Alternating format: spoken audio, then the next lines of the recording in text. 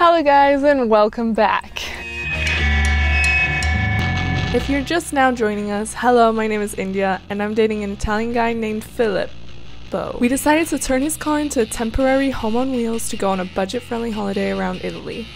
We explore the country's landscapes, and while sometimes pushing our luck, we're always down for an adventure. If you haven't already, go and watch the last video where we spent our first night by the coast, our second night in the mountains, and now we've made it to Campo Imperatore, a plain that extends far. Continue to follow along on our journey to see just how far car camping can take us. After having a once-in-a-lifetime meal, thanks for making dinner, with crazy good-looking views, we washed the dishes and got ready for bed. How do you feel about losing to cards by a girl? Che se non mescoli le carte è ovvio che vinci.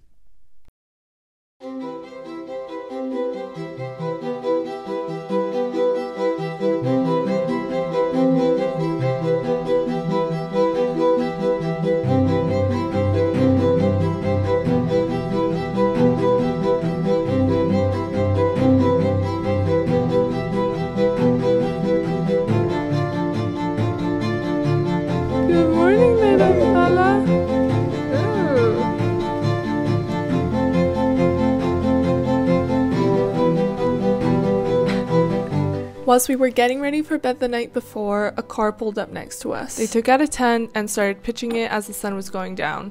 The next morning I saw that they were still there and so built up the courage to become a true Italian. I'm gonna ask them if they want coffee. What is it in cafe?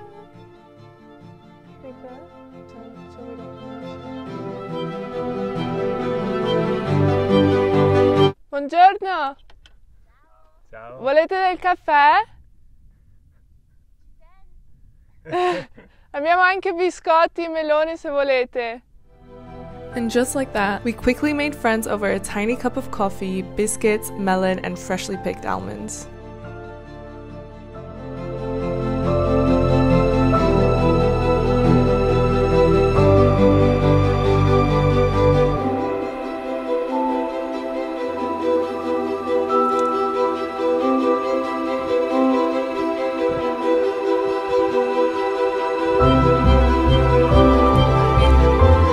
Nowhere better to take a nice armpit shower.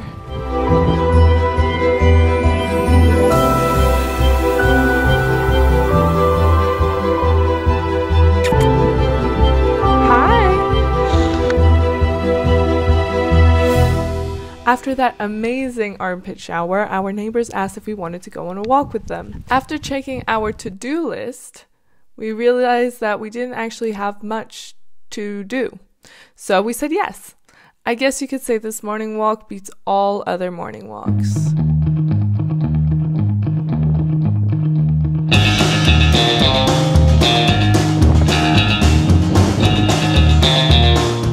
Look at that. I mean, one blogger even describes Gran Sasso as the crowning glory of the Apennines. And we didn't have to climb up that far to see some really gorgeous views. The next part, that was a little bit more rocky. Get it? There was a lot of wind, as you can hear from this footage. And some parts of the path were extremely narrow with sheer drops on either side. So that begs the question, is Gran Sasso actually safe to walk on? I mean, where am I even standing on here? What? The same blogger also mentions that the same exact path we were on included an eroded scree slope between the rocks and the void. Okay, here comes the slippery slope. Let's go, let's go. We got this, we got this. Whoa, I'm slippy. Let's go.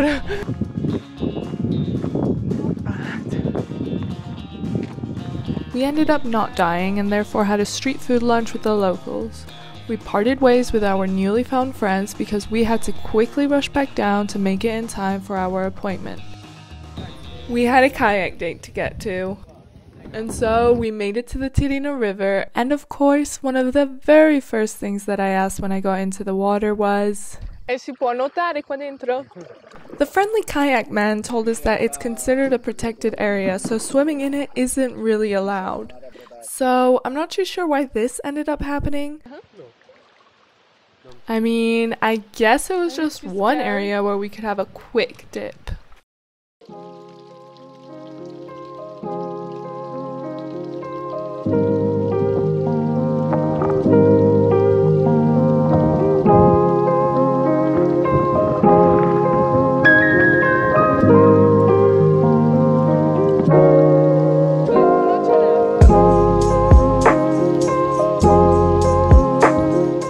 Going through the crystalline water, we were surrounded by nature noises and landscapes.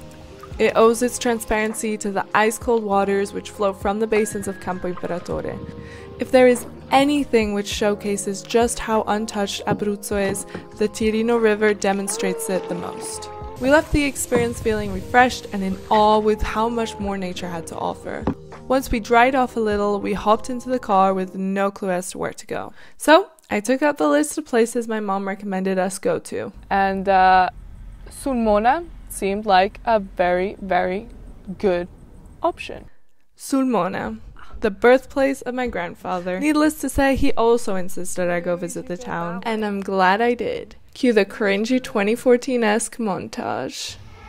Everybody, can you feel the groove? Grab somebody, let it go. Ooh, everybody, can you feel the groove? Grab somebody, let it go. Ooh, everybody,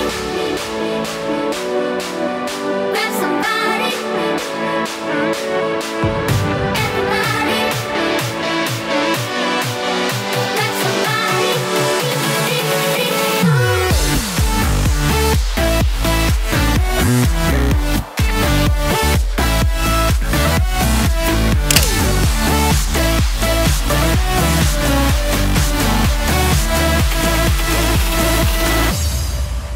After having an amazing aperitivo and reminiscing on what we had done so far, we decided to spend the night in a small town a little further away called Pacentro. Fun fact, it is also the town where Madonna's family comes from. Now we're gonna make some noodles. Oh wait, you didn't think that we actually took out a pan to cook it from scratch, right?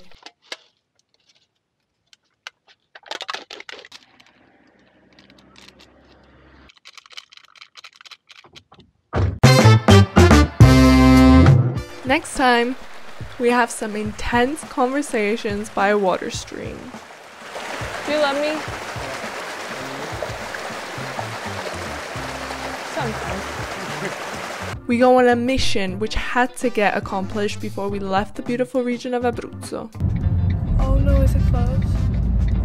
Turn right onto Strada Statale 17, signs for L'Aquila. Head northwest, then make a U-turn. And we get absolutely soaked. Fa freddo? Yeah, it is cold. Come back next time to watch all of this and more.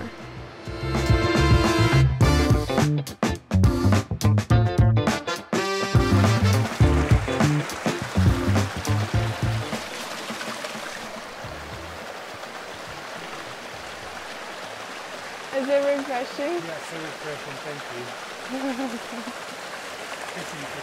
Do you want some more? Oh.